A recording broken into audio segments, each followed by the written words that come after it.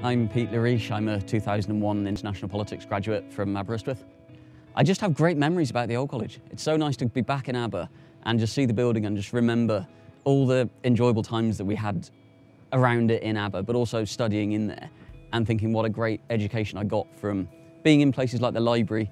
And I spent 2 years out of 3 studying in the old college library, but studying alongside PhD students, and some of our academic staff were in there who taught us.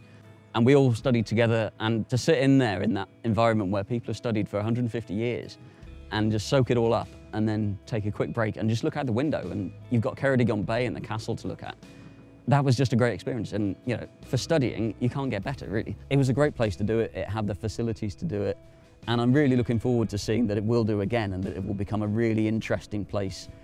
I also remember going to public lectures in the big hall and having really important people coming in at the time, and people like the First Minister of Wales, Roger Morgan, Alan Michael, they came to Aberystwyth to talk to us, and it made me think the university brings in these really important people to help us learn, and we don't have to go to Cardiff for it, we can have it here in Aberystwyth. And that made me feel it's really important just to think Wales has this strength of character about it, and we found it here in Aberystwyth, and that was a really big feeling.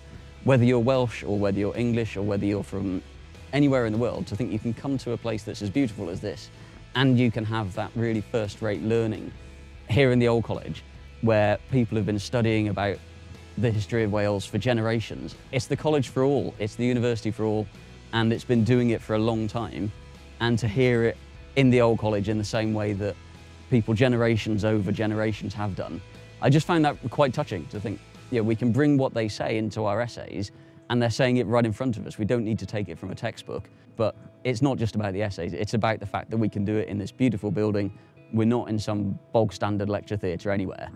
We're in one of the most attractive buildings in the country, learning about the history of the country. That really had quite an impact on me.